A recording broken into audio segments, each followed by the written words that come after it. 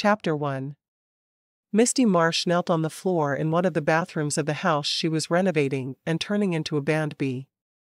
Her headphones were in, and she was swaying back and forth to the tune of Elvis singing Blue Suede Shoes. When she worked, she only listened to Elvis. If it wasn't the king, it wasn't worth listening to. She was finishing up tiling the floor on the fourth of the upstairs bathrooms. She'd already added the 3 bathrooms to the first-story bedrooms. After this, all she had to do was paint the walls and collect the furniture that would go in each bedroom. She'd finished her own bedroom first, and before her best friend, Caroline, had arrived in the strange little town of Cauldron Valley, a second bedroom had been finished. Now it was just a matter of tying it all together. Misti smiled as she realized she was a full month ahead of schedule. Soon, she'd be able to open her doors, and the Cauldron Valley Band-Bee and Spa would be open. Not that there was really a spa. There were just 2 hot pools in the backyard, built on springs. Maybe I should rethink the name. Misti was at work, contemplating a name change when she noticed a cowboy boot on the bathroom floor in front of her. Her eyes traveled up the boot, over a tight-fitting pair of Wranglers, and straight up to a nice torso covered in plaid. It was all she could do not to lick her lips as she stared at the gorgeous hunk of man in front of her. He could be her teddy bear any day. Slowly, because she didn't want to stop looking at him, Misti sat back on her haunches and removed the headphones from her ears. Though she had to wonder why headphones went in your ears and not on your head. Probably one of those things from the 70s or 80s that was dreamed up to drive millennials crazy. There were sure enough of them. Her eyes traveled up the lean body in front of her once more. "Can I help you?" she asked. She could just gobble him up the way Caroline Cauldron gobbled bacon. The man seemed taken aback for a moment, but then he shoved a flyer in her face. "What is the meaning of this?" "I don't know where you even got it, because it's not supposed to be delivered for another week, but it's an advertisement for my bed and breakfast. Do you have a problem with it? Please tell me there isn't a typo." She took the ad from him and quickly read over it, not finding anything objectionable. "It's the fact that you claim there's a hot spring in your yard.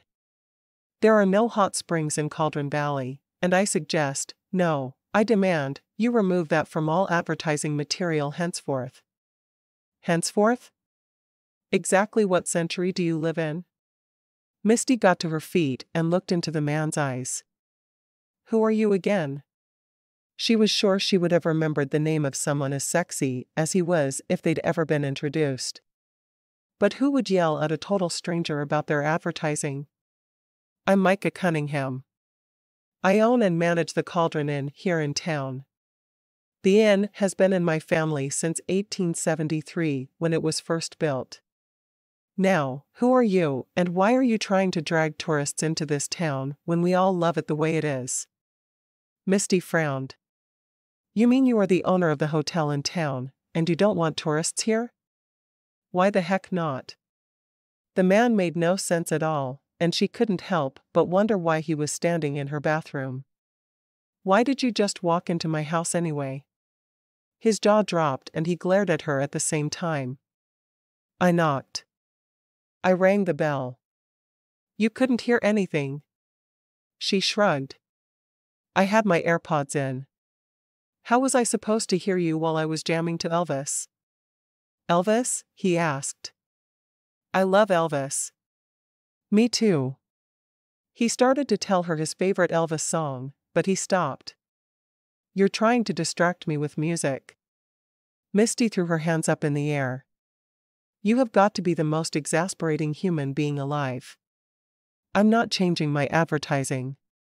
Micah took a step closer to the woman, trying to intimidate her with his superior height. Despite her work attire, she was a tiny little thing that he was sure would fit into his pocket. "You will change your advertisements. You have lost your ever-loving mind if you think I'm not going to advertise a natural wonder in the backyard of my band-bee. Do you realize the guests that could come in?" She wasn't at all intimidated by him. What did she care that he was taller than her? She had a hammer on her tool belt, and she knew how to use it. He moved even closer, wanting to lean down and just sniff the soft scent of her hair. Why couldn't he focus on his anger and not on her? "Why are you so stubborn?" he asked. Misti couldn't believe this man. "Why are you so unreasonable?" The closer he got, the more she wanted to lean into him, but they were having a fight, so that wasn't the answer, or was it? "You make me want to, he shook his head. "I don't even know what you make me want to do." She knew exactly what she wanted to do with him, and her hammer had nothing to do with it. For a moment, she considered pulling his mouth to hers and shutting him up in the most elemental way possible, but she figured it would be better to at least try to discuss things rationally with him first. "I think we're at an impasse, Mr. What did you say your last name was?" "Just call me Micah. Could I perhaps convince you to come to my hotel so I can show you my thriving business with no hot springs?" Half capacity was perfectly filled to him. His family didn't need the money the hotel brought in, and it was more of a hobby than anything at this point. Surely she'd see the rightness of not exploiting the natural beauty of Cauldron Valley. Misti pursed her lips for a moment as she thought about his offer. "I'm not sure that would be a good idea." Instead, she gave in to her needs and took a step even closer to him. Wrapping her arms around his neck, she pulled him down for a kiss, not at all surprised to hear his gasp of astonishment. Men didn't expect women to make the first move as she had, and she didn't even care. A kiss was all she wanted from him, and she was taking it. Why be a strong, independent woman if she didn't go after what she wanted? For a moment, his lips were still under hers, and he stood rigid against her, but then his arms came around her and he kissed her back, pulling her even closer against him. Misti could feel his heart pounding, and her own nipples getting hard. When she pulled away, his lips were moist from her kiss, and his mouth was slightly open, as if he was still shocked by her actions. But he was breathing as heavily as she was. "Come for dinner tonight. I'll cook, and we'll discuss your issues." Misti had never been one to mince words, though she had no doubt that she was acting shamelessly, and her mother would have a fit. But her mother was old-fashioned and determined that Misti wouldn't have the life she had, the life of a single mother with a latchkey kid. Micah seemed incapable of speaking for a moment, but finally he nodded. "All right." Misti watched as he turned away from her and left the bathroom, looking a bit shell-shocked as he did. She was feeling more than she'd expected as well, her heart pounding after sharing that kiss with him. She didn't know what it was about a man in a cowboy hat, but it had been all she could do not to touch him in a way a woman really shouldn't touch a man on a few minutes' acquaintance. Her hands were drawn to parts of him she'd never touched on another man, and it was all she could do to stop them from moving of their own accord. She took a deep breath and walked down to her kitchen, hoping she'd be able to find something to cook for supper. She didn't want to have to run to the store, and she now needed food to fix for the man. Thankfully, she was a great cook, and she could make something out of most anything. In the kitchen she found she'd gotten ground beef out for supper, and she promptly decided to make a hungry boy's casserole recipe she'd found on the Pillsbury website. She wanted to offer suppers to the people coming to the bed and breakfast as needed, and it was a recipe that had stood out to her as something she wanted to try. Having a plan in place, she hurried back up to the bathroom she'd been working on, plugging Elvis back into her ears. She found she couldn't appreciate the music the way she had been though. Her mind was still on Micah and the way his butt looked in a pair of Wranglers. The man was definitely heart-stoppingly gorgeous. Asterisk. Micah walked back into the Cauldron Inn, ignoring his sister Rebecca as he walked past. He saw her do something out of the corner of his eye, but he couldn't quite make out what it was. It didn't matter anyway. He had no head for business at that moment. He wasn't sure he had a head at all, because all of his blood had rushed to another portion of his anatomy when the woman he was yelling at had kissed him. What had made her just grab him and kiss him that way, he may never know, but he knew that his life would be forever changed by that simple kiss. Simple? He didn't know who he was trying to fool, but that kiss had been anything but simple. In his office, he plopped down in his leather executive chair and stared off into space for a moment, recalling the strange events of the past hour. He was having dinner with the woman who wanted to ruin Cauldron Valley. He wasn't sure how it had happened, or what he'd been thinking to allow it to happen. But truthfully, he hadn't been thinking. The blood had been gone from his brain. He'd spotted Misti kneeling on the floor in that bathroom, and his brain had run away, and it still hadn't come back to him. She obviously knew what she was doing, because the entire town was abuzz with her insistence on completely renovating the house herself. The house had been vacant for as long as he could remember, and then suddenly she'd lived there. She claimed her godmother had left it to her, at least that's what the rumors said, but he didn't know who had owned it before her, and neither did anyone else in town. It all seemed very odd to him. He sighed dramatically. Now that he was coming down from the high of kissing her, he wasn't quite certain why he'd agreed to have supper with her. Maybe he would be able to convince her of the rightness of what he was saying over supper. Surely, she would understand reason if he laid all the facts out for her. They didn't want to become another tourist spot. The mere thought of having tourists crawling all over Cauldron Valley made him sick to his stomach. Of course, he knew there was volcanic activity in town. The semi-frequent earthquakes were proof of that. But the springs were sacred. They were meant for the people of their town and no one else. Becoming a tourist hotbed was not something anyone in town wanted. Except that crazy Misti person. And he didn't even know why he was having supper with her. He considered going over there to tell her he couldn't have a meal with her, but he was afraid of what would happen if they came face to face. Would he let her kiss him again? Or would he tell her she wasn't what he needed from life? He could close his eyes and picture her kneeling there on the bathroom floor, beautiful, sexy, and strong. His heart beat faster, just thinking about her. It wasn't that there were no beautiful women in Cauldron Valley, but when you'd known a woman since you were both in diapers, it was harder to look at her and think that you should marry and have babies of your own. Babies? Where had that thought come from? He wasn't ready for marriage or babies. Micah shook his head. That Misti woman must be some sort of a witch, or he wouldn't be so enamored of her so quickly. Of course, he ran a hotel with a witch theme, so maybe she'd just fit in with everything else around him. He could certainly picture her at his side. He got to his feet and paced, strongly considering calling her and canceling for the evening, but he didn't know her number.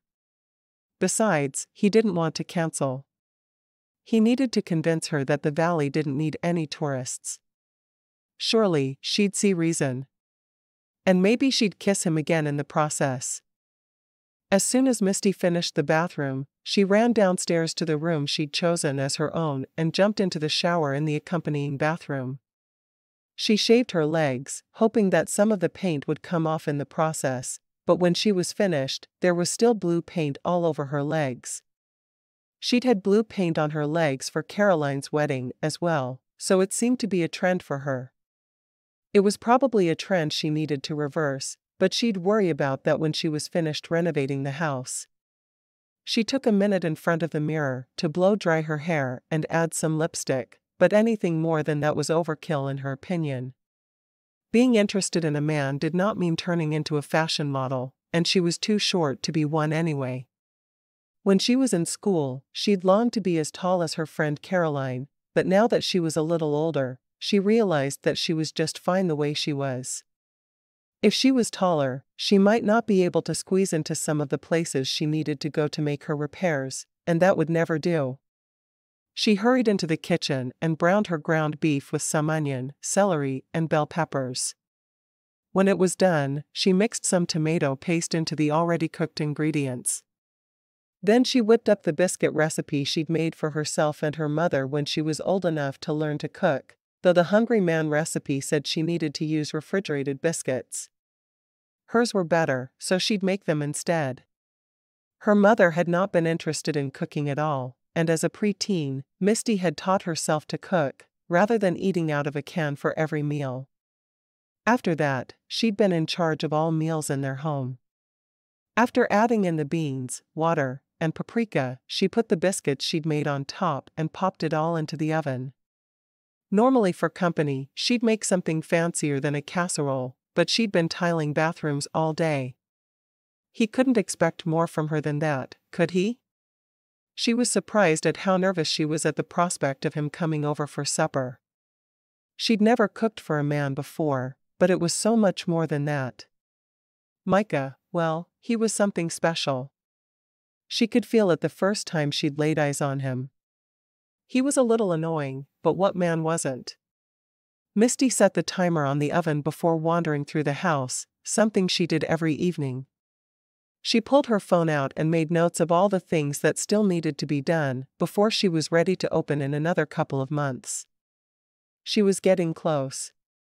So close, and she couldn't wait until her dream finally came through and she was the proprietor of a bed and breakfast. Misti's house? She tapped the note into her phone, still trying to figure out what she wanted to call the place. She'd made her ads up with Cauldron Valley Bed and Breakfast for the business name, but she still wasn't sure it was what she wanted to call it. Something would come to her though. She was sure of it. Just as a knock sounded at the door, Misti pulled the food out of the oven and set it atop the stove. She wiped her hands on a kitchen towel and went to the front door, where Micah was standing waiting for her. He looked a little confused, but Misti liked it that way. If he could just stay flustered, they could have a nice evening without having to argue about tourism in Cauldron Valley. Come in. She opened the door wide and saw that he'd brought her flowers and a bottle of raspberry lemonade. Thank you. She hadn't expected the gifts, and they made her smile. I know people usually bring wine, but I'm not much of a drinker. Micah shifted from foot to foot nervously. I'm not either, so that's just fine with me. She took the flowers and headed toward the kitchen for a vase, leaving him to trail behind her carrying the lemonade. Supper's ready. I just took it out of the oven. It's nothing fancy, because I had to finish up that floor before I could cook, but I think you'll find it edible. Micah nodded, before realizing she couldn't see him. The woman certainly did fluster him. It smells wonderful. It was sure better than what he'd have made for himself if he'd been home. Thank you. I made it myself. She walked over to the sink and reached for a vase in a cabinet off to the right from the sink. Filling it with water, she carefully arranged the flowers in the vase and put it into the center of the kitchen table. I thought we'd eat in here rather than the dining room, if you don't mind. I haven't completely finished the dining room yet, and this feels more intimate anyway.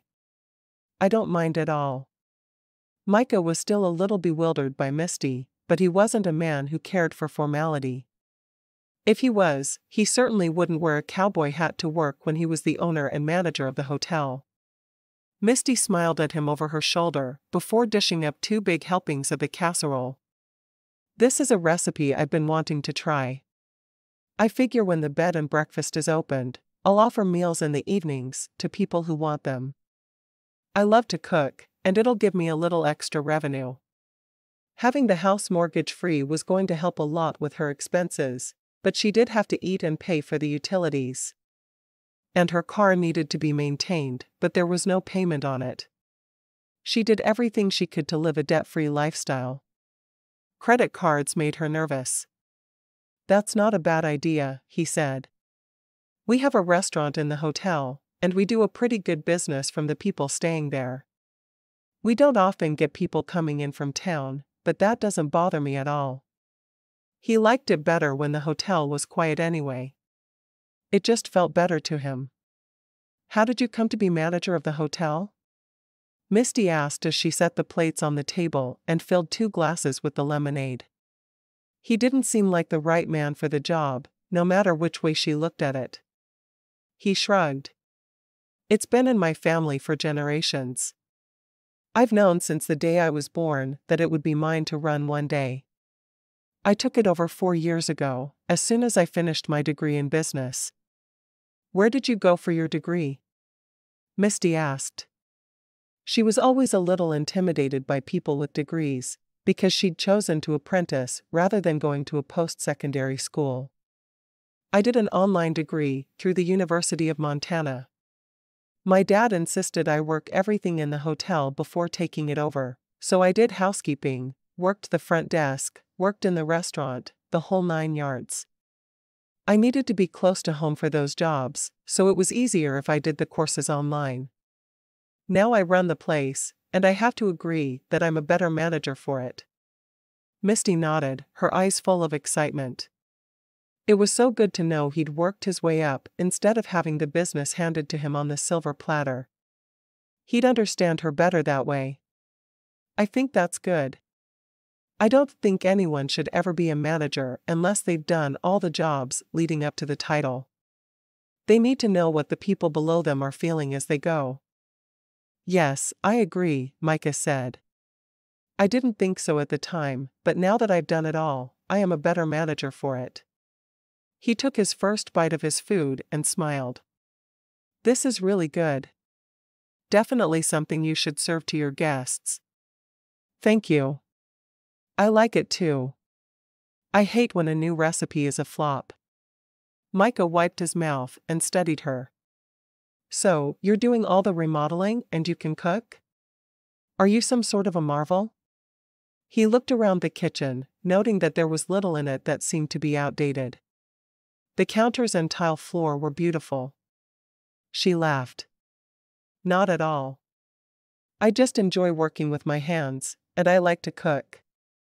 I'm not so sure that you're not really special if you can do all that. I'm glad you think so. Misti grinned at him, thrilled he saw her as special. The man made her warm in all the right places, and she couldn't wait to get to know him better. Chapter 2. After supper, Misti immediately loaded the dishwasher, surprised Micah hadn't brought up the hot springs again. Not that she was complaining. She had no desire to keep fighting with him. She would rather find other things to do with him that involved, well, less talking and more action. After finishing up the dishes, they went into the living room where she had a few games on a table. He picked up the top one and smiled. Are you a Monopoly fan? It's my all-time favorite game. I always try to sucker people into a game. He raised an eyebrow. Why would it be suckering?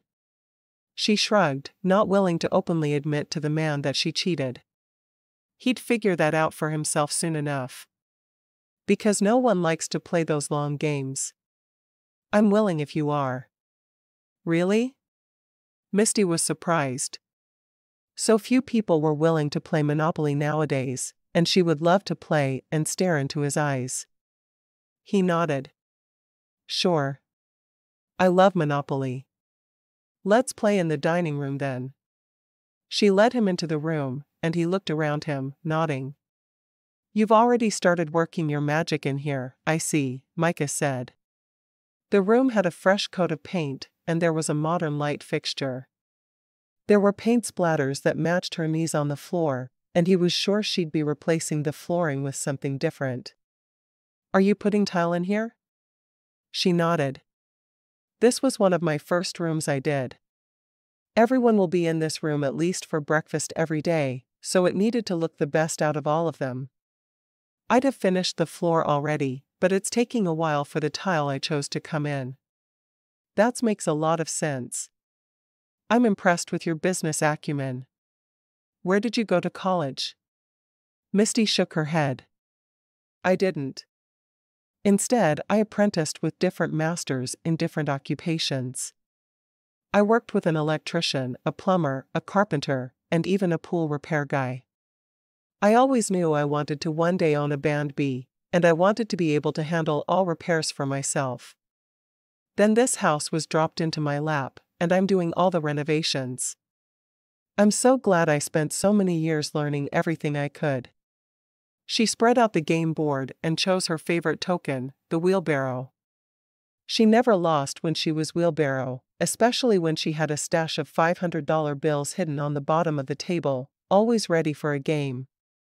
Why else would she have chosen to play in the dining room?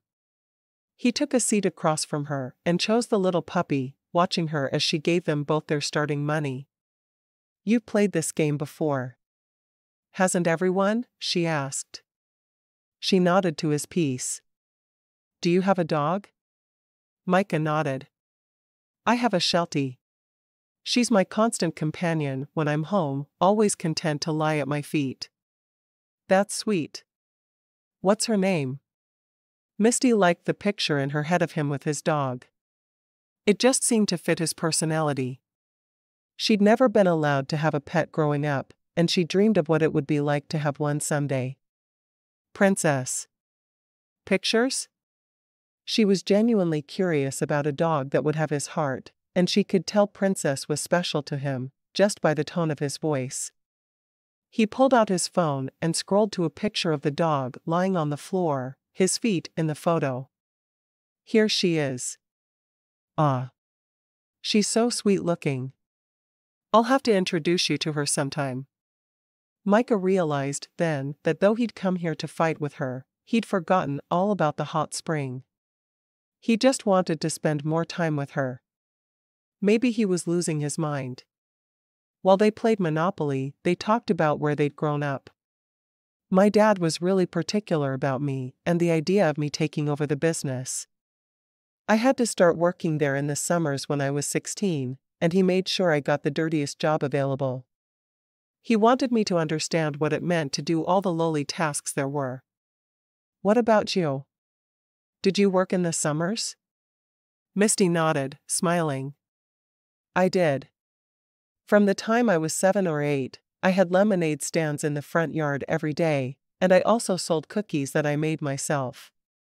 A lot of people would go out of their way to get my cookies on hot summer days. She loved the memories she and Caroline had made selling those cookies in Caroline's mother's yard.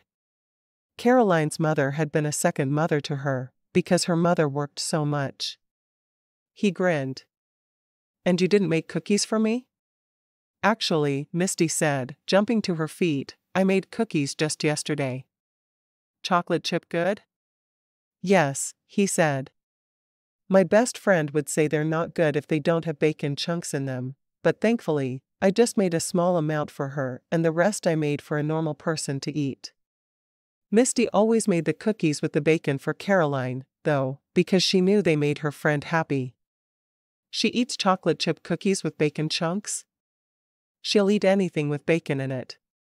Lately, she's been going on and on about how amazing bacon dipped in cream cheese frosting is. I'm sure she's lost her mind, and I'm not trying it. Misti wasn't even a little tempted to try the disgusting-sounding concoction. Micah made a face. I can't imagine even coming up with that. She's an odd one. And she constantly exercises, but she eats like garbage. She says she burns calories so she can eat more. She's always been like that though.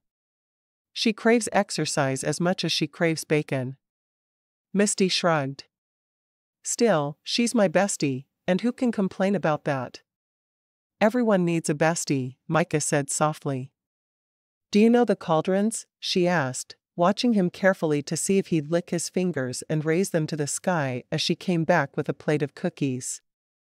Everyone in town thought that triplets were unlucky for some absurd reason, and Caroline had married one of the Cauldron triplets.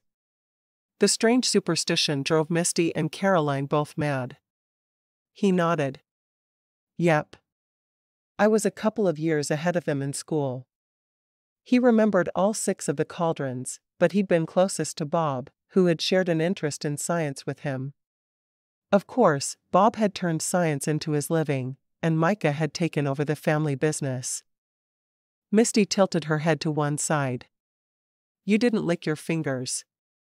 If he'd known the cauldrons all his life, and he didn't feel the need to lick his fingers when their name was mentioned, then he was a great deal saner than 90% of people in the odd little town. Oh, I did that when I was a kid like everyone else, but it just doesn't seem sanitary. If I was going to do that, I'd feel the need to wear a mask and gloves to keep from getting a pandemic or something. He even did his best to avoid shaking hands with people in town, and he kept a huge bottle of hand sanitizer on the corner of his desk, just in case he was forced to touch someone. She smiled. I approve. Caroline married Ted Cauldron, and she's getting really tired of all the finger-licking in town. Micah nodded. Ted's a good guy. I have a lot of respect for him. He made a stock suggestion to me a couple of years back and I tripled my money in 3 months. It was amazing. He thought a lot of all of the Cauldron men. Do you want milk to go with the cookies? She asked. Who could eat cookies without milk? I agree. Misti hurried back into the kitchen and poured 2 glasses of milk, carrying them to the table. All right. My turn, isn't it? By the time she trampled him in the game, they had learned a lot about each other, and she thought their first date was a success. She hoped he did too, because she found herself more attracted to him than she had been to any other man in her life. Every minute with him made her crave even more time with him, instead of wishing he'd go away so she could get back to what she was doing, which was what had normally happened for her. She walked him to the door, wondering if he'd try to kiss her or if she'd have to take matters into her own hands again. I had a really nice time. We need to hang out again. It was a hint for him to ask her out, and she knew it was blatant, but she really didn't care.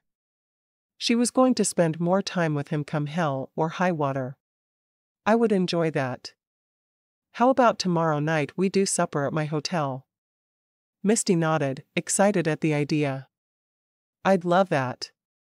She took a step closer to him, hoping he'd finally get the hint that she needed a goodnight kiss. Micah looked down into her blue eyes and wrapped his arms around her. I think I might need to kiss you. I've been waiting all night, she said honestly. I wasn't sure if I'd have to just grab you and kiss you again. He laughed. I think I can get behind the idea with no problem. Good. She wrapped her arms around his neck and stood on tiptoe, pressing her lips to his. This time was even better than the last, because they both knew the other had enjoyed the first kiss enough to want to repeat the experience. He pulled her as close as he could, and deepened the kiss, tasting the chocolate chip cookie. He groaned, not sure if it was her taste or the taste of the sweet treat that was so intoxicating, but he knew something was. Maybe it was just all that was Misti. His hands roamed over her back and settled on her bottom, pulling her even closer toward him. You make me crazy. How had this woman gotten under his skin so quickly and so thoroughly? Just kiss me some more, cowboy. He chuckled as his lips went back to hers. When he finally pulled away long minutes later, he was out of breath. I'll come pick you up at 6. Misti nodded, her arms still around his shoulders, and she was happy to realize his were still on her butt. Sounds good. I'll try to get all the paint off of me. Of course, she'd try. She wouldn't succeed, but she'd try. She was going to have her legs amputated just to make sure all the paint was gone. I did notice the paint on your legs. I wasn't sure if it was a fashion statement or not. Rest assured, nothing I do is ever a fashion statement. I have been painting a lot, and my legs are bearing the brunt of it. I should probably pretend it's a fashion statement though. Micah sighed. Why am I so sad to leave you? For the same reason I'm sad to see you go? Misti shook her head. Alas, my mama taught me that if you let a man do you before marriage, he will never respect you and will probably run away while you're pregnant, leaving you to raise a child on your own. She taught you that, did she? Micah couldn't imagine his mother teaching any of her children anything like that. Misti nodded emphatically. Unfortunately. I have needs, you know. He nodded. I do too. I guess I'll need to wait for those needs. Definitely until marriage. She couldn't break her own personal code for anything. Not even his sweet kisses that she couldn't seem to get enough of. Well, I'm not quite ready to talk marriage yet, so I guess I'll say goodnight, and I'll just dream about doing you on our wedding night. Definitely think about doing me. It's an important step in our relationship. I can see that. Micah kissed her one more time. Oh, give me your number before I go. He wanted to be able to text her and call her instead of just showing up at the appointed time. Are you going to send me sweet texts all day? 'Cause I'm really not into the penis pics. He choked. I promise not to send you a penis pic. You're a good man then. She rattled off her number, which he put into his phone.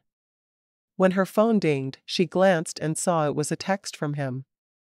Okay, I've got your number too then. Yup. I'll see you tomorrow night. Micah was already looking forward to seeing her again, and he hadn't even left her house yet. What was wrong with him? You will. She smiled at him and stood watching as he backed out of her driveway. If it was possible to be in love with a man you'd only known for a few hours, then she had managed it. Maybe it was just lust, but there was some L word that she was feeling for him, and she had a feeling it was more than just physical. She fell asleep that night with a smile on her face, imagining what life would be like with Micah in it. The man set her entire body on fire. Asterisk. All the next day, Misti couldn't keep her mind off of Micah and the kiss they'd shared the night before. She almost, but only almost, wished she believed sex before marriage was okay, because he made her body tingle everywhere. Her project for the day was putting new flooring into one of the bedrooms upstairs. She was trying to make each bedroom unique, with its own special floors and walls. Of course, it was a lot of work, but she didn't mind. Each room was also based on a different Elvis song. One room was covered in teddy bears. Another room was centered around blue suede shoes, and yet another was based on Jailhouse Rock. She hoped her guests loved Elvis as much as she did. She set an alarm on her phone to let her know when it was 5, so she could get ready for her date with Micah. Just thinking the man's name had her sighing with contentment. He was truly all she'd been looking for in a man for her entire life. How could she complain about him, even a little bit? At 10 till 6, she was waiting in the living room, playing a mindless game on her phone while she waited for him, but she found he was as punctual as she was, there at exactly 6. She'd chosen to go a little dressier than she'd been in her shorts and t-shirt the night before, instead wearing a pair of jeans to cover her paint stains and a blouse. Hopefully no one would realize she was covered with paint underneath her clothes. You ready? He asked. She nodded. I am. Well, I could be under the right circumstances. Oh? Micah asked. What circumstances are those? Well, I think I need a kiss to be completely ready. He chuckled. If I kiss you, do you really think we'll make it out the door? His passion for her ran a great deal higher than that. She nodded. We will, because I can't let you do me. Remember? What if I want to do you? He lowered his voice, using her terminology. Well, then you're going to just have to keep it in your pants.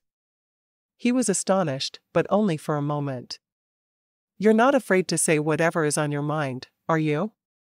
Why would I be? Tired of waiting for his kiss, Misti fisted her hands in his shirt and pulled him down to her, kissing him. His arms came around her, and sure enough, it took less than a minute before he wanted to drag her to one of the bedrooms upstairs. We'd better get out of here before we do something I won't regret. Just one more taste, Misti murmured as she dragged his head down for one more kiss. He groaned. You're killing me. Misti rested her forehead against his shoulder, sighing dramatically. All right. Let's get out of here. He led her out to his car, which turned out to be a pickup truck. He politely opened the door for her, and when she wasn't quite tall enough to get inside, he laughed and took her by the waist, lifting her into his truck. You're a tiny little thing for being so mighty with a hammer. I'm mighty with a lot more things than a hammer, she winked at him. You should see me with a buzz saw. He laughed. I'm sure you're fabulous with any tool you put your hands on. He couldn't believe how very much fun she was to be around. He was used to dates feeling like chores, and with Misti, every moment felt like a new adventure. "Is that meant to be a double entendre?" she asked. "'Cause it sure sounds like one." "It's not," he said, grinning at her as he hurried around the truck. "I hope you're hungry, because I intend to feed you tonight." "I intend to eat. I haven't eaten anything but my own cooking in a good long while, so I'll be pleased to eat something else." He pulled into the parking lot of the hotel, and he took her hand as he walked inside with her. "I don't know why I have this strange urge to wear a surgical mask every time I walk into a public building. I know it's crazy, but it's what I want to do." She smiled. "It seems reasonable to me. With all the finger licking that goes on in this town, there is bound to be a pandemic sooner or later." She shuddered at the memory of the people licking their fingers. Why would they do that? "I guess I should stock up on toilet paper." "Why would you do that?" she asked. "Aren't most pandemics upper respiratory?" "I don't know. I just have this sudden urge to stock up on toilet paper when you mention a pandemic. I can't figure out why, but it makes sense to me. Just get some hand sanitizer, and you'll be fine." He chuckled. "Well, I guess there's nothing wrong with stocking up on hand sanitizer if you won't let me stock up on TP. I do feel like I'm missing out without the TP though. I'm sure the hotel has enough to see you through though, right?" Hotels had to stockpile TP. She certainly planned to stockpile it for the Band B, whatever name she was going to call it. "Probably. I'll have to see." He led her through the building, past the front desk. He saw his sister openly gawking at the sight of him holding hands with a woman right there in front of God and all of Cauldron County, but he didn't let it bother him. Misti was a special girl, and she deserved hand-holding. He just waved and kept on walking. "Girlfriend?" Misti asked, feeling a little jealous of the wave. "Nah, that's my kid sister Rebecca." "Well then, I guess I won't be jealous of her." Micah couldn't help the feeling of pleasure that washed over him at the idea she could be jealous of anyone over him. She was so incredible, and for her to think he was just a little special made him want to walk on air. Chapter 3. Misti felt as if everyone was staring at her as they were being led to their table at the restaurant.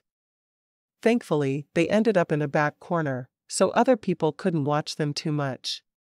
She hadn't really thought about how many people he would know, but apparently, he was a very hands-on manager. As soon as they were seated, a waitress appeared at their table. "What can I get you to drink?"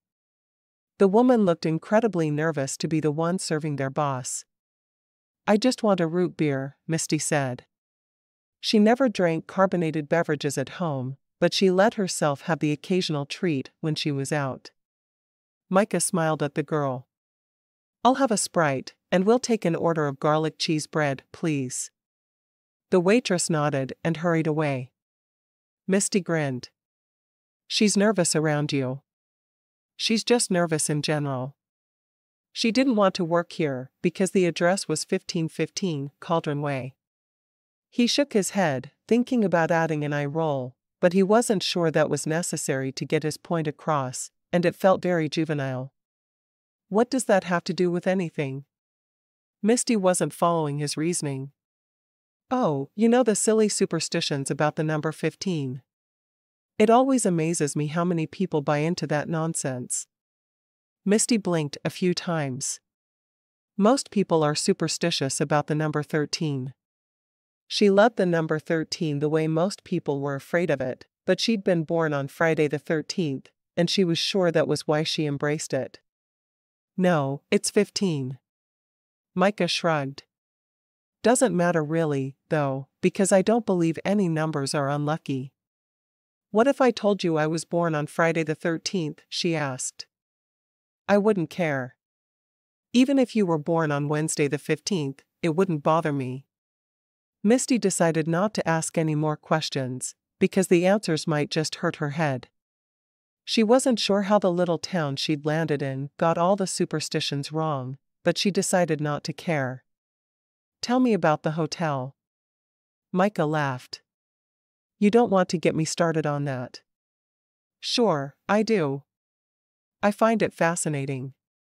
Well, the hotel was built in 1873 by an ancestor of mine, Abigail Duncan. Abigail moved to Cauldron Valley from New York all by herself, which was unheard of back then. Her parents had died in a fire, and she didn't want to have to face their memories day after day, so she took all the money they had in the bank, and she was the only child of a very well-to-do family, and came here to build a hotel. All of the men in town were trying to get her to marry them, but she fell in love with a penniless drifter by the name of Bernard Cunningham, and she married him less than a week after first laying eyes on him. Misti grinned. That's so sweet. He nodded. I've always liked the story. He shrugged.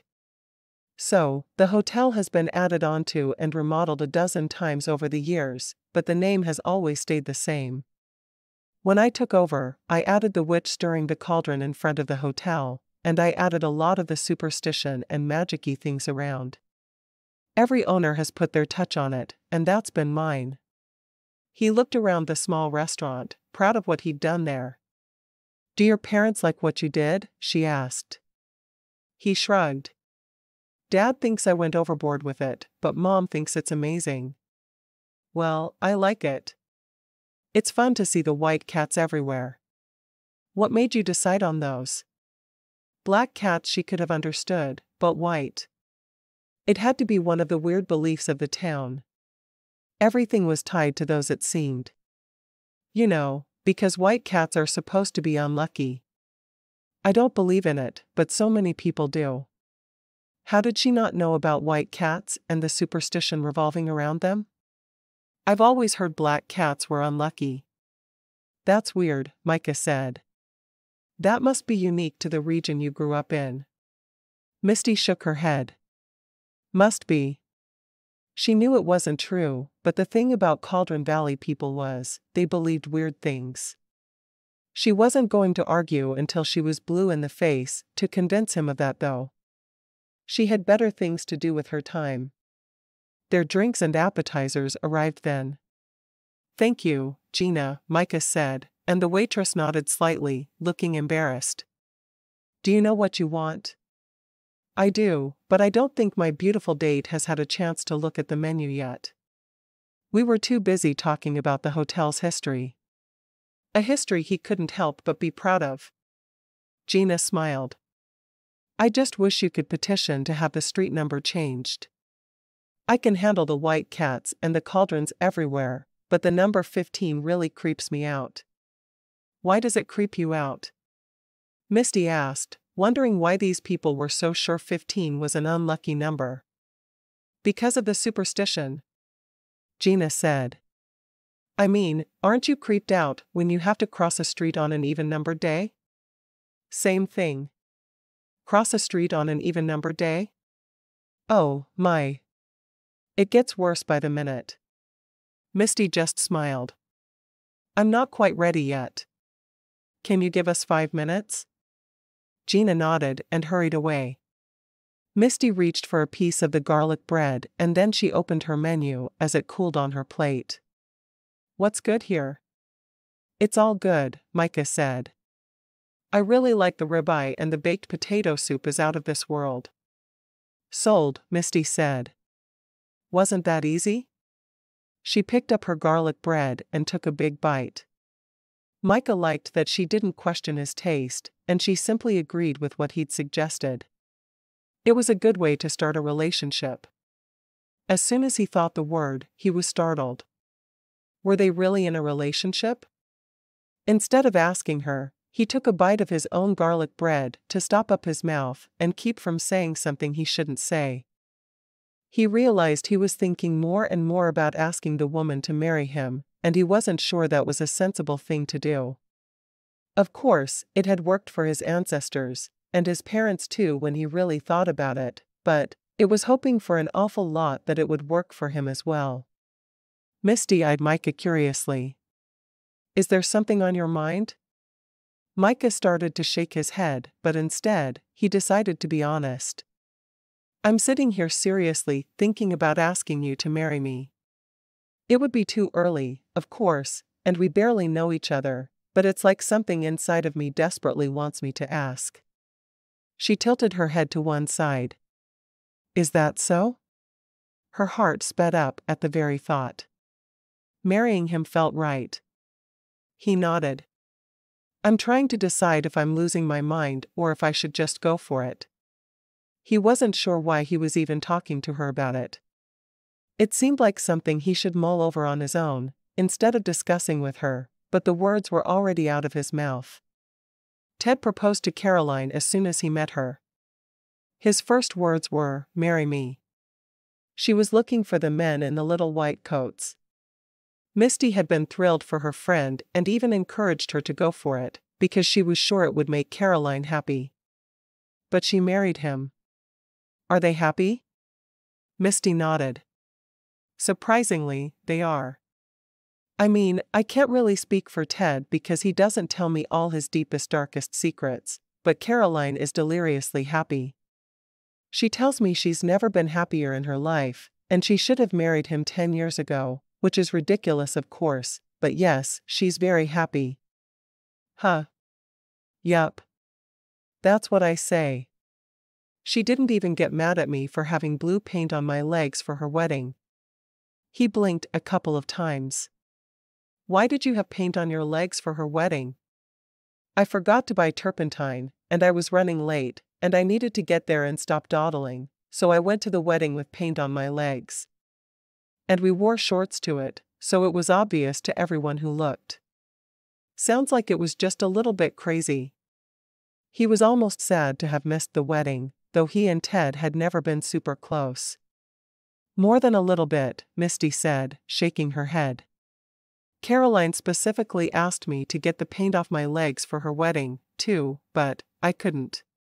Micah shrugged. "I guess she loves you, warts and all. Blue paint and all. There are no warts." She knew he was kidding about the warts, but she needed him to know there were no warts. If he decided to marry her, she would not have warty feet or anything else that was warty. Gina came back then, and they gave their orders. As soon as she was gone, Micah asked, "So how would you respond if I just popped out a marriage proposal with no warning?" Misti pursed her lips, thinking about it. "Well, I might think you were a little crazy, but then I'd remember that I'm totally in lust with you, and I'd probably agree. Though it would be insanity on my part. I guess I'd need to move in with you so you could still run your bed and breakfast," he said. "I guess you would. Where do you live now?" "I have a cabin on my parents' property. Very modern, but it's a cabin nonetheless. They'd be happy to get rid of me. But Princess and I are a set. We can't be kept apart." He didn't know how she'd feel about having a dog in her band B, but he couldn't give Princess up. "No, of course not. I'd never keep a man from his dog." Her mind was racing. How would Princess get along with her guests? Would that ruin everything for her? "I'd probably need to meet this princess of yours before I could properly respond to your proposal though. A well-behaved dog wouldn't cause any problems." "Probably," he said. "Maybe you could do that tomorrow afternoon?" "Tomorrow's Saturday, so I won't work past noon." "What about you?" "I don't exactly observe weekends at the moment, but I could take tomorrow afternoon to meet your sweet puppy. I'll pick you up at 1. Come hungry. I'll bring a picnic lunch, and we'll eat somewhere along the way." Micah didn't tell her that his parents owned a huge ranch just outside town. It was probably best if she didn't know that. He didn't want to marry a woman just because she looked at him and saw dollar signs. The hotel was enough. Besides, his parents didn't really use their property to ranch. They just enjoyed having all the space. "I will." Misti felt a flutter in her stomach at the idea. He obviously was more worried about her getting along with his dog than his parents, which was sweet in a strange sort of way. Micah kept watching her throughout the meal, thinking about what she'd look like sitting across from him at breakfast. thinking about how she'd look first thing in the morning with her hair all tousled, wearing nothing but a smile. He stopped himself there. His jeans were getting awfully tight, and he really didn't want his employees to notice. He ordered a piece of key lime pie for them to share, and she only took 2 bites before declaring herself stuffed. He happily polished it off on his own, but he still couldn't quit watching her. Why was he thinking so much about marrying this woman he'd only met the day before? He must have lost his mind. There was no other explanation for it. Well, it was possible someone put something in the water to make them all marry fast. He knew every single one of the Cauldrons had married pretty darn quick, and now he was thinking about the same thing. That had to be it. After they'd eaten, he led her out of the hotel, stopping by the fountain in the middle and placing a small rock in her hand. Make a wish. She looked at the rock and started to ask why she would throw a rock into a fountain to make a wish, when she should be throwing a coin, but she decided against it. It just took too much energy to constantly try to refute all of the strange beliefs these people had. She closed her eyes and made her wish before throwing the rock. Please let this work out between Micah and me. Her mother had always told her that there was a curse put upon the women of their family, and they were incapable of being happy in love. She knew it had been true for her mother, her grandmother, and her great-grandmother, and until that day, she'd believed that it had to be true for her as well. Now she had hope, and maybe with a little bit of luck on her side, she could have it all. A marriage, family, and her business. He was quiet on the drive back to her place, and she wondered what was going through his mind. When he walked her to her door, he kissed her almost absently. Had he decided he didn't want anything to do with her? She couldn't figure out what had just happened. She stood in her doorway and watched him drive away, convinced he hated her.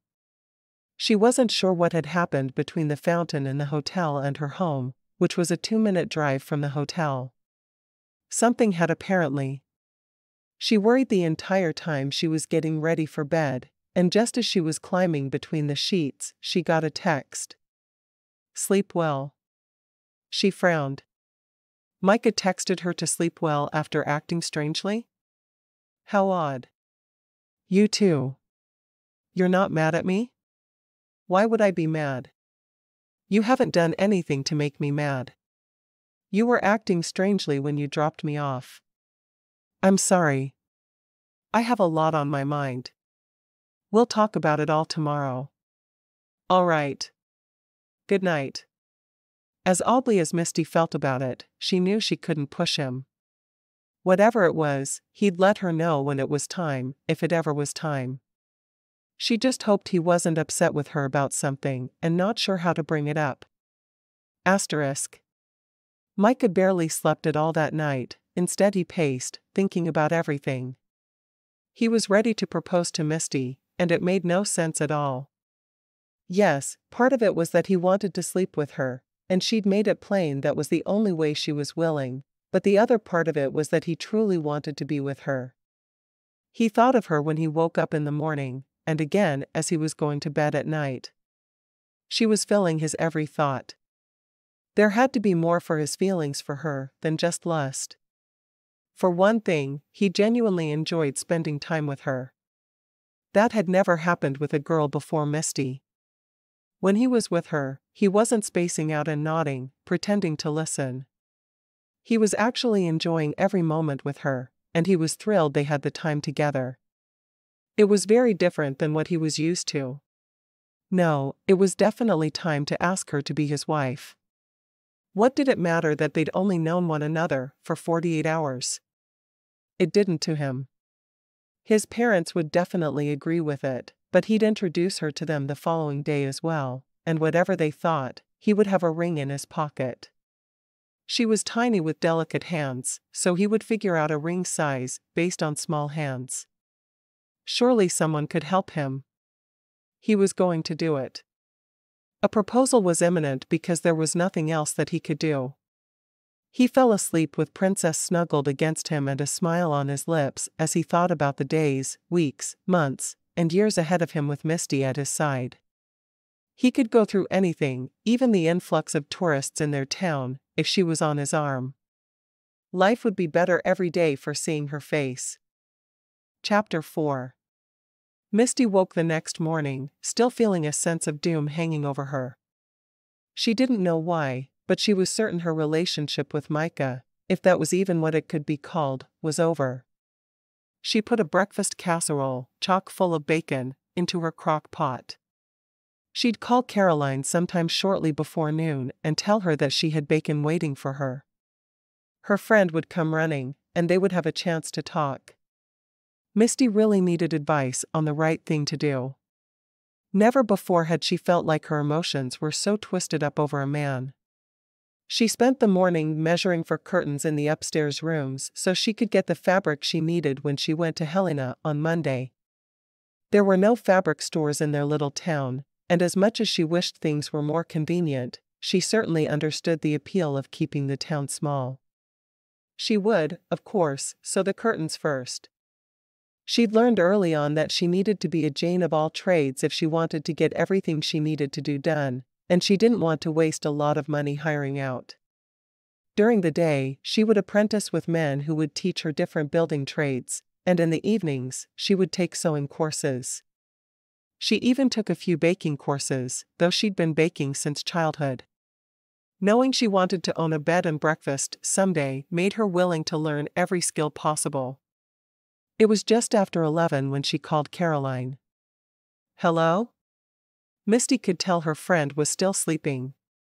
She wanted to feel bad for waking Caroline up, but she didn't. Misti needed her friend, and Misti would be available for Caroline in the middle of the night with no problem. "I'm sorry to wake you, but I really need to talk. I have bacon." Misti knew better than to say it was a casserole with bacon, because Caroline would just want the bacon by itself. She had reserved a few pieces, but not as much as her friend would want. Yeah. Of course." There was a sound of fumbling. "Just give me a minute to get dressed, and I'll jog over." When the phone went dead, Misti didn't even think anything of it. She knew her friend well enough to know that she cared and would be there in a few minutes. She was just groggy and tired. 11 in the morning was incredibly early for Caroline. Misti poured a glass of juice, knowing it would be the only semi-healthy thing that Caroline put in her mouth all day. Caroline wanted bacon for 3 meals a day, plus she'd eat it for snacks as well. Truthfully, Caroline wanted everything that wasn't good for her and nothing that was good. That's why she ran. To offset all the calories she scarfed down every day. Misti was in the kitchen when her friend got there, opening the door and coming right in. Caroline made a face at the orange juice at the table, but she drank down her entire glass. "Water?" Misti asked when she'd finished. Caroline nodded. "Where's the bacon?" Misti handed her a plate of bacon and then served her a helping of the casserole, which was a bit healthier. She'd added a little spinach to the recipe, chopped extremely fine, hoping her friend would ignore it and eat it anyway. Caroline sighed as she stared down into her plate. "Seriously? You're trying to get green stuff into my diet again?" She sounded extremely disappointed, which didn't surprise Misti a bit. Misti laughed and took a tiny portion for herself, knowing Micah was planning to feed her lunch. "The green stuff is good for you," she said, taking a seat at the table. Caroline crunched into her bacon. "So, what's the big emergency?"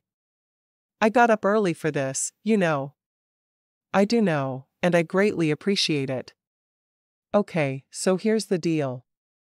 I kind of started dating Micah, the man who owns and manages the hotel in town. He first came here to yell at me about my advertisements talking about the hot springs, but when I grabbed him and kissed him, we kind of realized we liked each other." Misti took a big gulp of her orange juice. "Anyway, we had supper last night, and it was really fun. He had me throw a rock into a fountain at the hotel for some ridiculous reason, and then he drove me back here. After the rock, he barely spoke to me." Caroline nodded. "Any idea why? Did you say something you shouldn't have?" Only Caroline knew Misti well enough that she felt like she should ask that question. She picked up her fork and started painstakingly removing the spinach from the rest of the casserole. I didn't. It was like he was talking 1 minute and not talking the next. He sent me a text later, and I asked if I'd made him mad, but he said he just had stuff he needed to think about. What is there to think about? None of it made any sense, and she was about to go insane if she didn't figure out why it was happening. I'm not sure. Maybe he's so overwhelmed with love for you, he realizes he needs to propose immediately and be married by Monday afternoon. That's kind of how Ted was, but he was really vocal about it. I really don't think that's it, Misti said, shaking her head. We've only been on 2 dates, and the first was just supper at my house. She knew he'd mentioned marriage at supper the previous night, but he wasn't seriously contemplating it, was he? It had all been a joke, she was sure.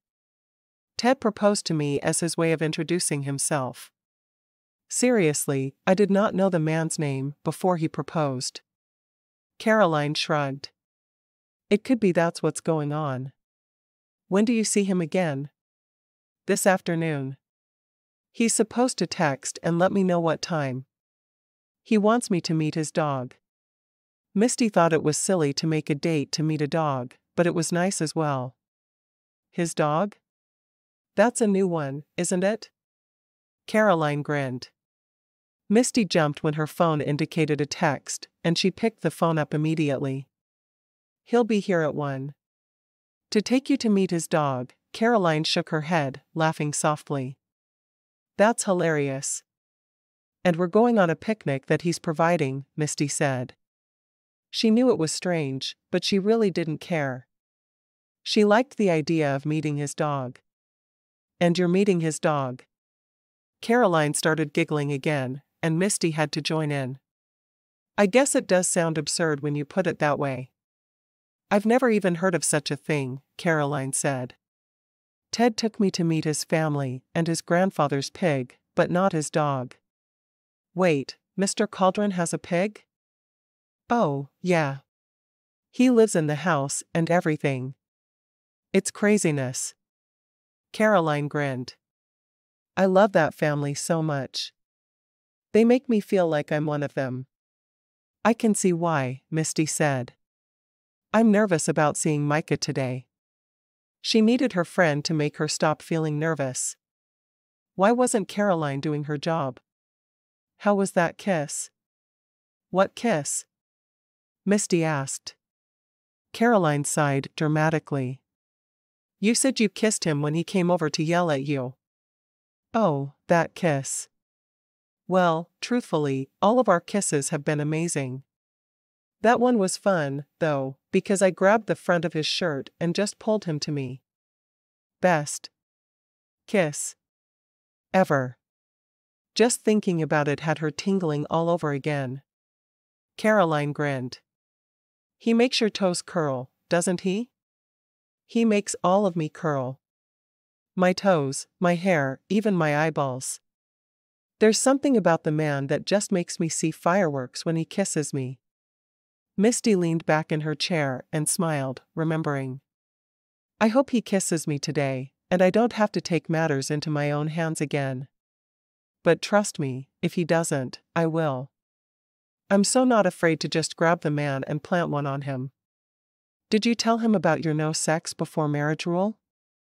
Caroline knew all of Misti's secrets, and she wasn't afraid to bring them up when the opportunity arose. Misti nodded. I told him he wasn't allowed to do me without being legally wed and all that garbage. She sighed.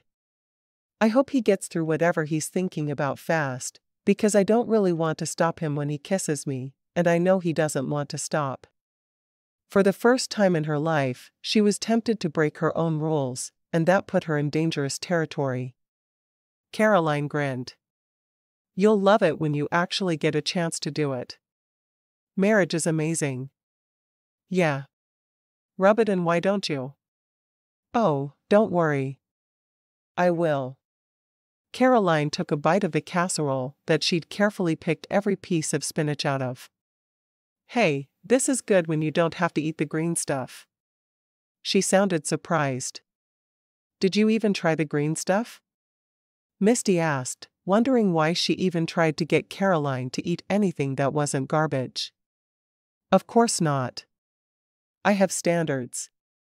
Misti had no idea why the conversation with Caroline made her feel better.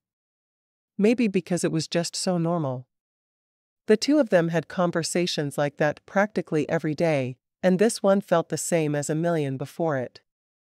I'm so glad we're living close to each other again. Do you have any idea how much I missed you when you went away to college and abandoned me? Caroline laughed. You were not abandoned, and you know it. We talked every single week, and you know it. That's true. I would have rather had you there than a telephone, but oh well, I'm not leaving my band B, and I know you're not leaving Ted, so we're going to be together forever. Misti was thrilled that even though they hadn't settled in Burnsville, Minnesota, the town they'd grown up in together, that they were still near each other. It felt like all was right with the world when Caroline was around. Yes, we are. Finally. The two of them had been best friends since they were in kindergarten, and they had chosen very different life paths. Caroline was working on her doctorate in psychology, while Misti didn't have a single day of post-secondary education. That was all right though. They were still friends, and they always would be. You know, if you'd hurry and get married, we can make sure our little girls are best friends. Caroline grinned at Misti, who shrugged. A few days ago, I would have told you the mere idea was insanity. Now, I'm not so sure. Caroline put down the bacon in her hand and really looked at Misti. You really like this Micah guy, don't you? Misti nodded emphatically. Haven't you been listening? Yes, I really do. He came in here yelling, and all I could think about was how sexy he was. Caroline shook her head. I've never seen you so serious about a man. That's because I've never been this serious about a man. Never, in my whole entire life. Wow. Maybe you two really will get married, and our kids can play together. Caroline looked excited at the prospect. Maybe. Misti stood up and started to clean up the mess from their brunch. She put the leftover casserole into a Tupperware bowl, knowing she'd happily eat the leftovers for breakfast for a few days. Caroline finished her own breakfast, and she got to her feet. Thanks for luring me here with bacon. Skip the green crap next time, will you? She hugged Misti tightly. You have fun, and I'll see you in a few days. I want to know the minute he proposes. Misti shook her head. I refuse to promise to let you know the minute he proposes, because I get to take some time to respond and wait until he's gone, but then I will call you, and we can squeal together. Caroline looked at her friend, smiling and nodding. You know he's going to be asking soon. I daydream that he's going to be asking soon.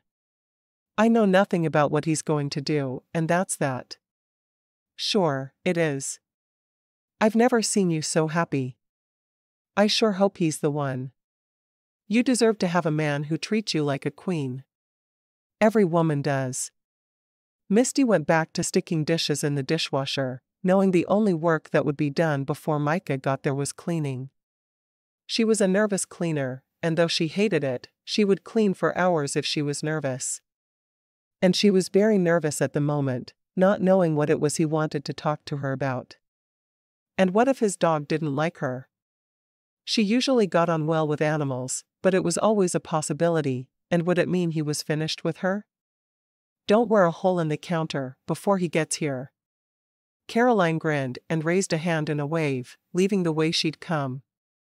A moment later, Misti saw her jog past on the sidewalk, and she knew her friend would do a full round of the entire town before she went home.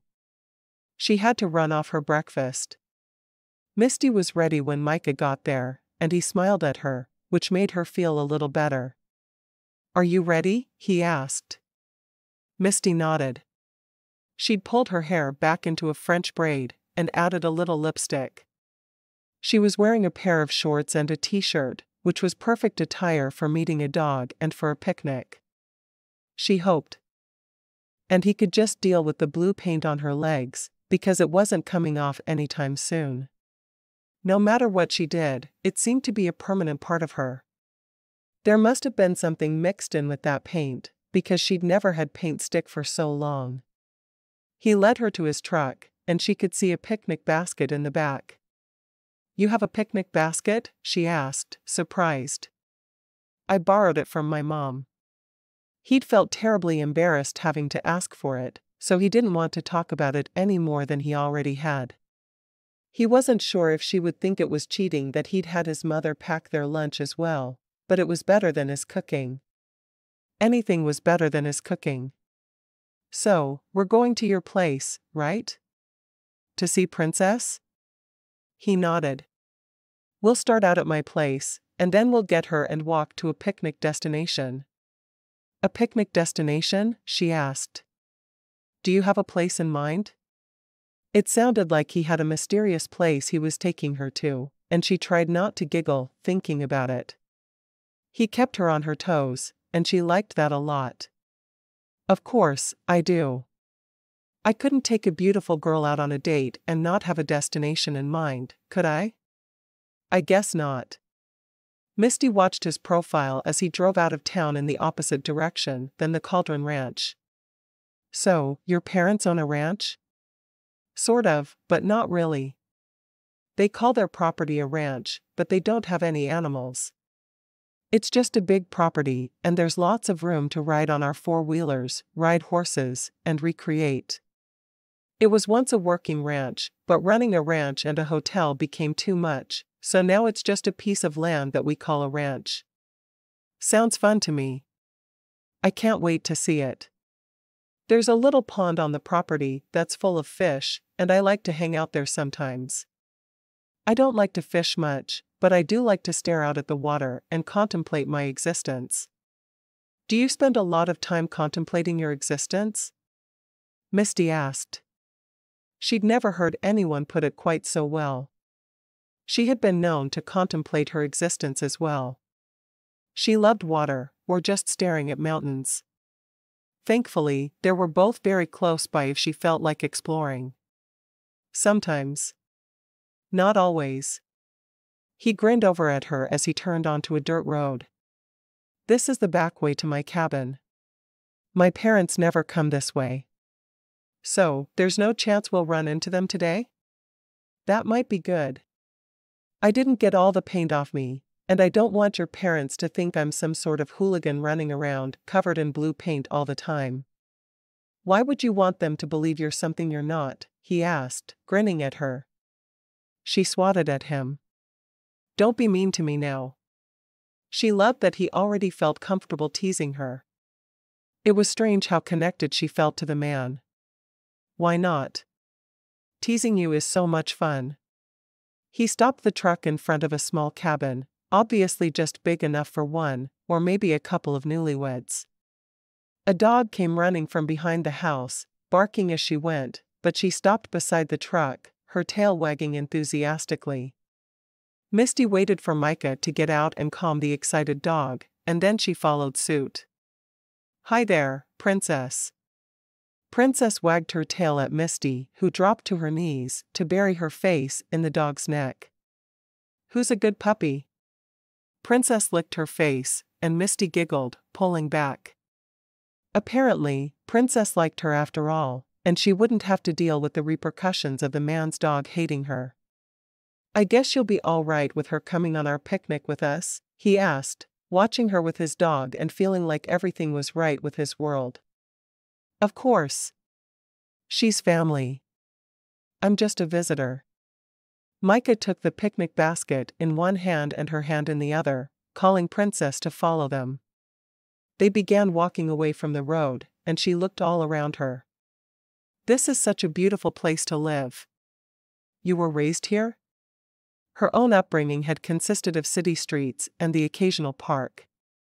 She couldn't imagine living in a place like this. Even in Cauldron Valley, she lived in town, not in the country like this. Not in the cabin, but yeah. Here on the ranch. And I know you have a sister. She hoped her prodding would help him to tell her about his family. I actually have 3 younger sisters. The one you saw at the front desk is the oldest. The other 2 are still in high school. She eyed him curiously. Big age gap? He nodded. Yeah, and all of us have both the same parents. My next sister is 10 years younger than I am. I see, Misti said, nodding. Are you close to your sisters? He shrugged. As close as I can be with the age difference. The youngest is 15 years younger than I am, and she was 3 when I started college. She's obsessing about boys and makeup, and I run the hotel. Not exactly a lot in common there. I can see that. And your parents have already retired with 2 kids still in high school? Yup. They like to just take off in the RV for months at a time. They're trying to stay put until Esther is out of school, but it's hard for them. My parents are nomads at heart. This is the first summer they've stayed home in years. Mom said she didn't feel safe traveling because of the hand sanitizer shortage, whatever that means. Sometimes she doesn't make a lot of sense. They stopped in front of a large pond, and he set the picnic basket on the ground and pulled a quilt from it. The quilt had been pieced with different types of food and drink. One block was a teapot and teacups. Another was a picnic basket that looked remarkably like the one they were using. One had just a bunch of grapes. She smiled. That quilt is amazing. My mom made it specifically for picnics. She thought we needed something that just screamed picnic, and this is what she came up with. He shrugged. His mother was a bit of a mystery because she thought so differently than he did. I adore it. Does she quilt a lot? Nope. This is the only quilt she's ever made. She said never again. She tries all kinds of hobbies, but when it comes right down to it, she's never happy with them, so she buys all this stuff and then she stops and tries something else. Does that frustrate your dad? I think it did at first, but now he just shrugs and moves on with his life. It doesn't help to be upset with her, because she's the best mom ever. Micah sat down on the blanket and started doling out the food. I thought a snacky lunch would be nice. I have crackers, cheese, summer sausage, and egg salad. And I think Mom threw a dessert in there, but I'm not sure. Your mom made our picnic lunch for us? Misti was surprised. She'd expected him to do it himself. Knowing that his mother knew they were off on a date together felt strange. Micah nodded. I figured you'd rather not be poisoned, so I enlisted the aid of my mother. Probably for the best. I guess you could have just done grocery store foods too. I didn't think of that.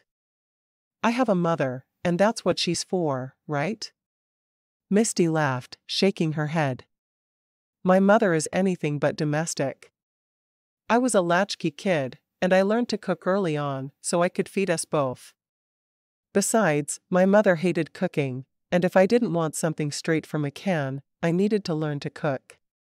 There was no real option. That's just sad. She didn't have cookies ready when you got home from school? She got home hours after I did, Misti said with a shrug. I went to Caroline's house after school a lot, and her mom had cookies waiting for us. She had felt a lot more loved once she'd started sharing Caroline's idyllic childhood. She loved her mother a great deal, but Caroline's mom made her feel more loved in a lot of ways. Her heart had broken when Mrs. Deaton had died when she and Caroline were 16. Oh, that's awesome. I'm glad you had somewhere to go to feel loved. My mom made sure I felt loved. It just wasn't quite the same as it was at Caroline's house. Misti shrugged, not sure she could describe the difference. I can see that. What about your father? Misti shrugged. He married Mom just because she was pregnant, and he took off before I was 2. I don't remember him at all, and he never had a place in my life. He sent his support checks every month, but he never wanted to see me. There had always been a father-sized gap in her life. Again, Caroline's dad had tried to fill the hole left by her own father, but it just hadn't been the same. I can't imagine not wanting to see my daughter. He shook his head. Have you ever thought about trying to find him? Nope. If he wasn't interested in me, then I'm not interested in him. From what Mom has said, he was in the Twin Cities area my whole life, which is where I grew up. He could have come to see me at any time, but he chose not to. Misti tried to sound nonchalant about the whole situation, but it still hurt her to think about sometimes. She tried to be thankful that he had paid child support so she and her mother hadn't gone without. Does he have a family now? Micah felt terrible for her, and he wanted to tell her he would never run away from his wife and child, but he had a feeling she would have to experience loyalty like that to believe it existed. I've told you everything I know about the man. What does your mom do? He asked. She's a nurse. She started as a nurse's aide when I was little, but she slowly made her way through college. She graduated from nursing school when I finished 8th grade. She made more money after that, but she still didn't have a lot of time. Misti shrugged. It is what it is. I love my mom, and we've always been really close. But she didn't have time for you. Micah covered her hand with his. I'm sorry. Misti frowned. I'm not though. Mom taught me some very valuable lessons. The value of going after what you want in life. The love of learning. The idea that a woman could do whatever she wanted to do as long as she worked hard enough. Who could ask for more in life than that? She didn't regret her childhood one iota. It had made her the strong, independent woman she was. Micah nodded. I guess. Seriously, I think I had the best home life experience for who I wanted to be. I love that I'm a strong, independent woman who has never needed to lean on a man. Have you ever wanted to lean on a man? He asked, looking at her curiously. I'm not sure. I've never been attracted to a man enough that I wanted to lean on him. Not before this week anyway. Micah smiled, and she was surprised by how his blue eyes seemed to light up. He reached into the bottom of the picnic basket and pulled something out. Lean on me forever then. Be my wife.